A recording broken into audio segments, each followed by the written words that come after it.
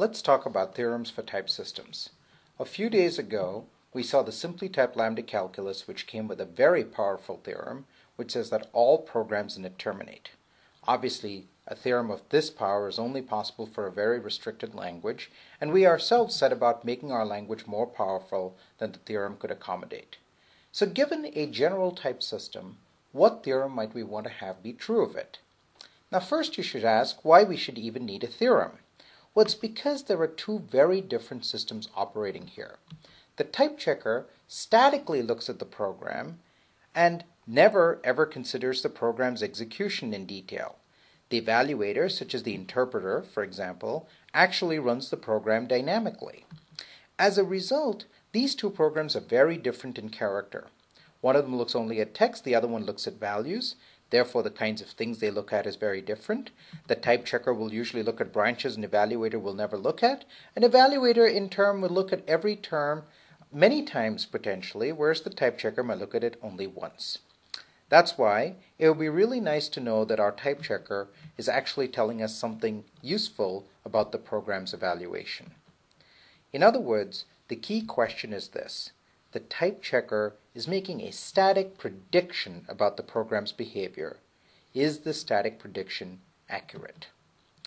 Now we usually care about a theorem that's called type soundness. Soundness says the following thing.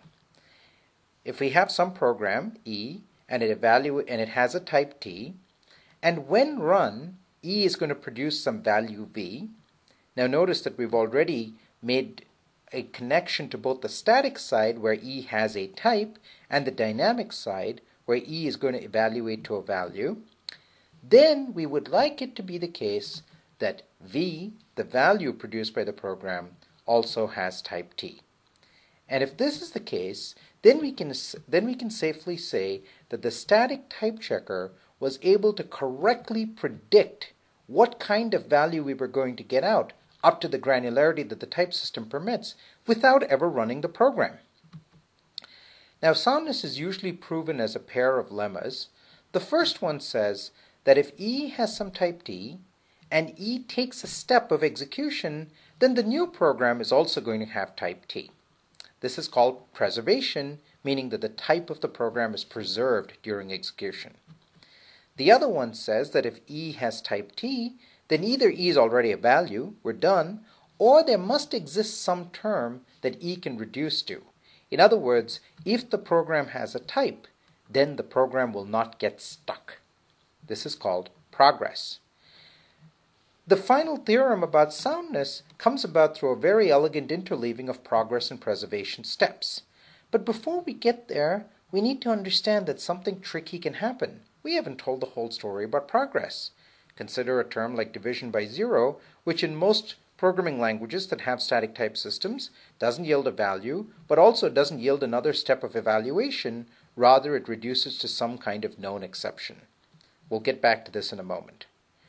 So the way we prove soundness is by combining progress and preservation steps. First, we start with some program that has a type. The fact that it has a type tells us that it can take a step. That's what progress told us. Now, having taken a step, it must have the same type because that's what preservation tells us. In turn, it can take another step, which must be of the same type, and so on and so forth until we either get an answer, we never get an answer, but preservation will tell us that at every point we had the same type anyway, or we get one of these well-known exceptions. Now, this business about exceptions might be a little troubling because it sounds a little bit like a cop-out for the type system. Actually, it's not. And to put this in perspective, let's go back to a well-known paper from the early 1980s, which is a seminal paper about type inference for Smalltalk. In the abstract of the paper, the authors say, Smalltalk is a type-safe language in the sense that when you encounter an object of the inappropriate class, it will only result in an runtime error of the form message not understood. But it would be advantageous for the programmer to be informed of this error at compile time rather than during program execution.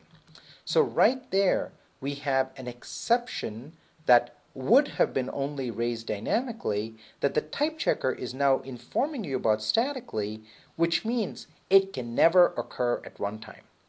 So that's the critical thing that the type soundness result gives us. Yes, we might still get an exception, but we now have a guarantee about a whole bunch of exceptions that can't occur. And in fact, there may be many more that you simply never considered, but the type checker guarantees that you never need to think about them at all. If you can deal with the kinds of exceptions that the type checker permits, all other exceptions will never arise. So to summarize, this is what a type soundness theorem tells us. If E has some type T, then either it's going to produce a value, in which case we know what type the value is going to be, it's going to be T, or E doesn't terminate, but preservation will tell us that we have something that's computing of the same type all along, or E reduces to some known exception, and the exceptions that are not listed in this set we don't need to worry about. That's a very powerful guarantee indeed, and that's why we'd like to insist that when we work with a type system, we only work with sound type systems.